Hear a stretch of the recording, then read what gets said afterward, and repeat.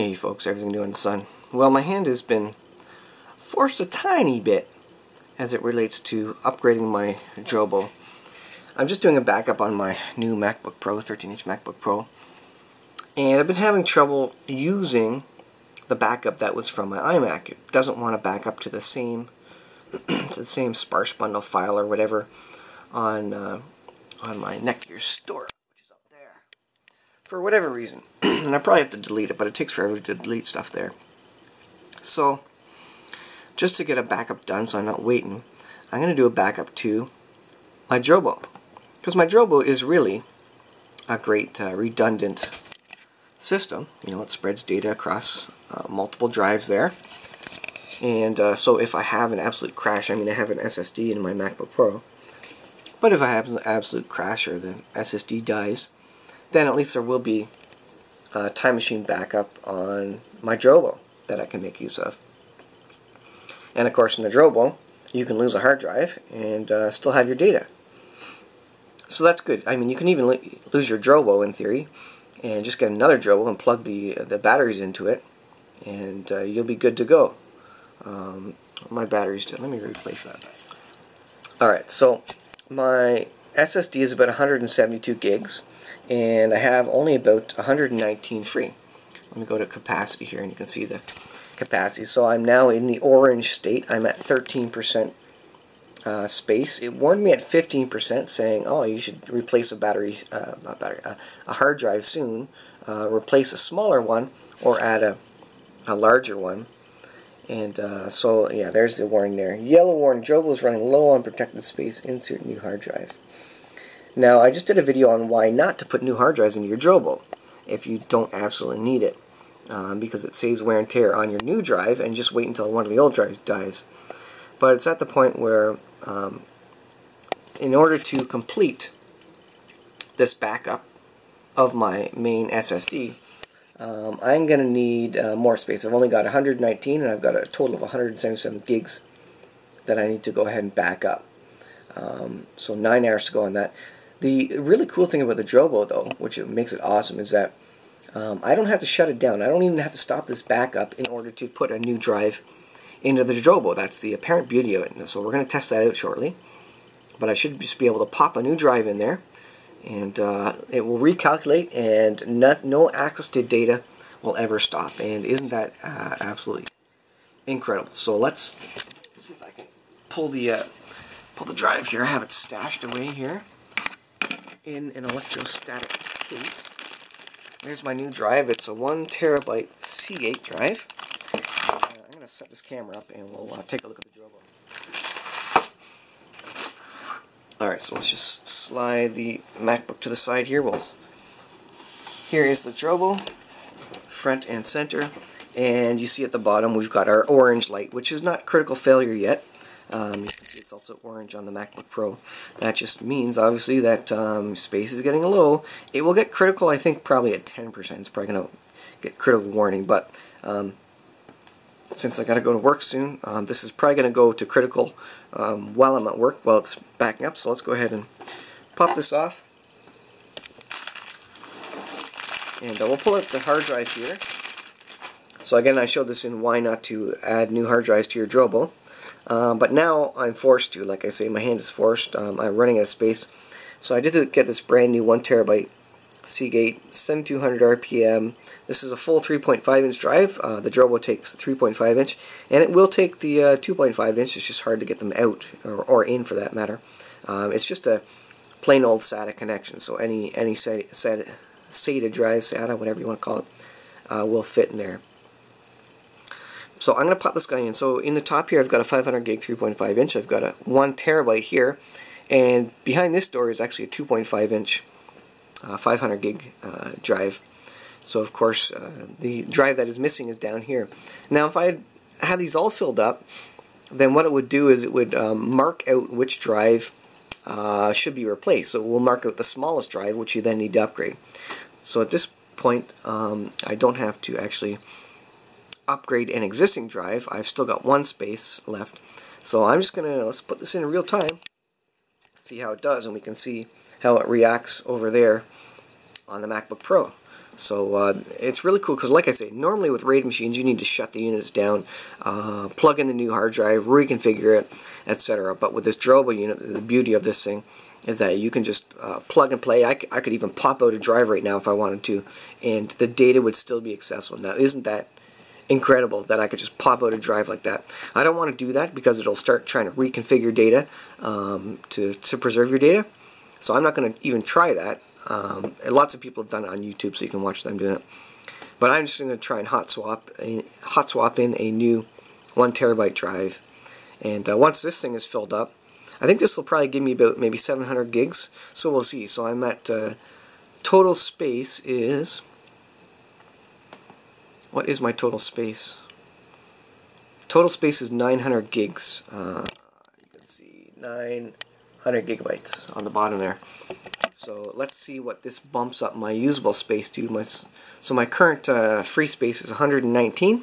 So we're going to go ahead and plug this guy in here. And gently, because these are moving drives, so you got to be careful. You don't want to bump this thing.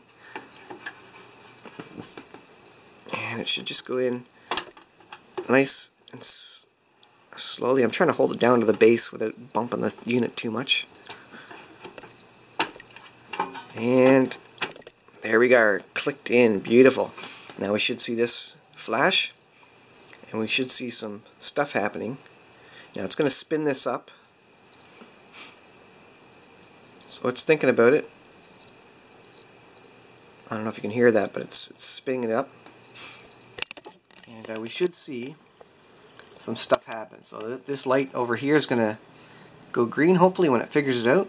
And we should see this over here get some more space on it. Let's move this over here so we can see better. So 118 gigs, it's basically formatting that drive right now. All while it is actually backing up. Time Machine is going right now, backing up to the Drobo unit. So all at the same time, which is, I don't know, it's just a cool technology that it will do it all at the same time.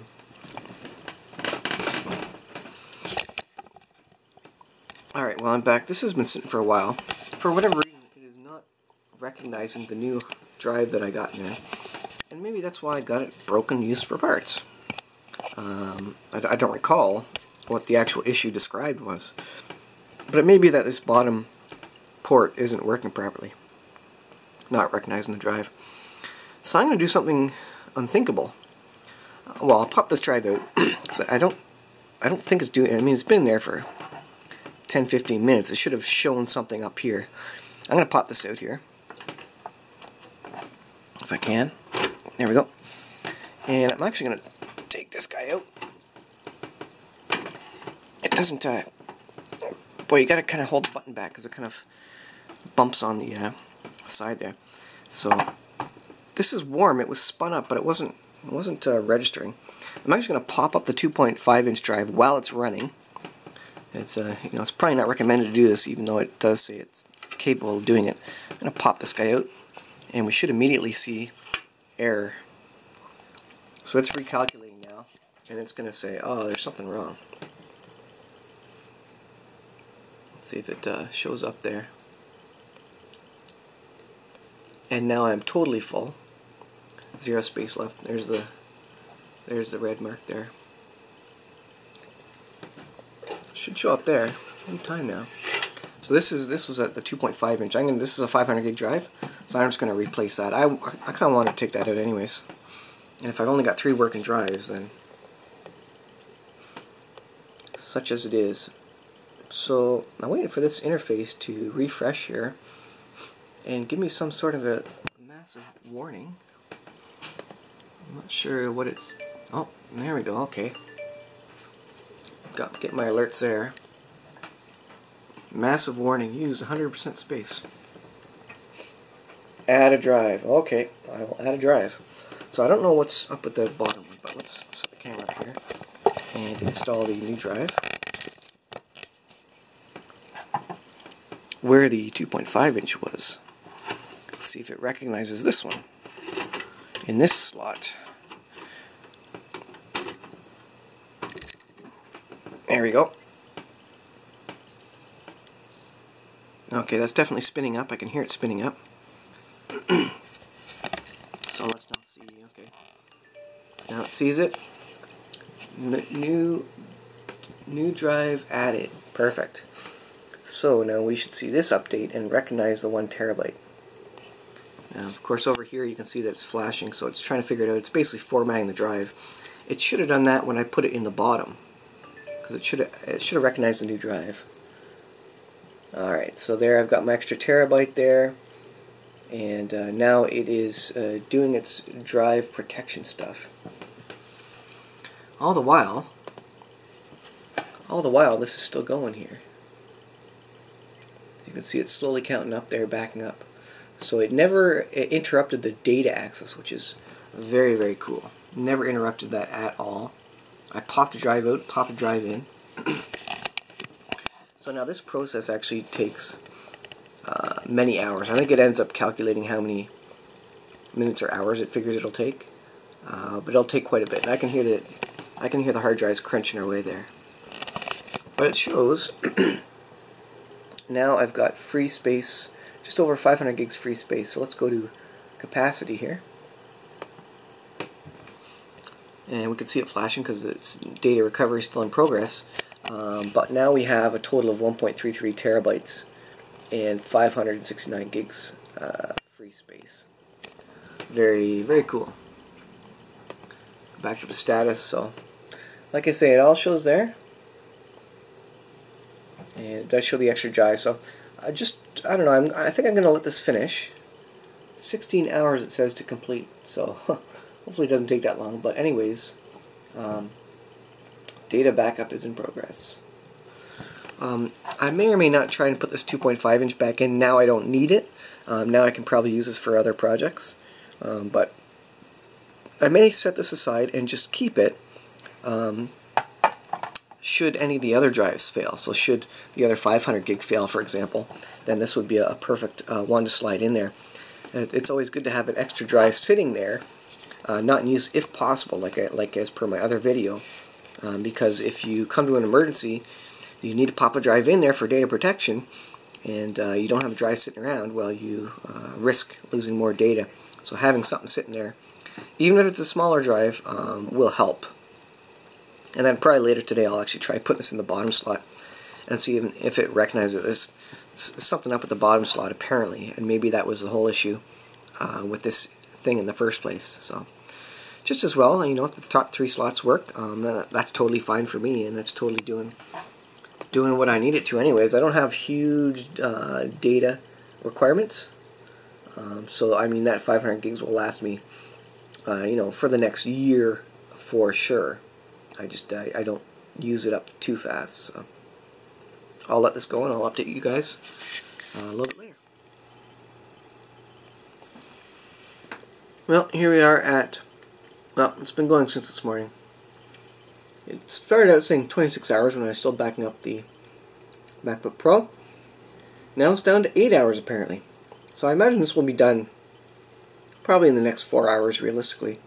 I think those numbers are off. But just as a note, this is the real critical time. If you're using a Drobo as a backup machine and a drive fails, there's only one disk redundancy here. I can only afford to lose one disk. If 2 disks go, your data's gone.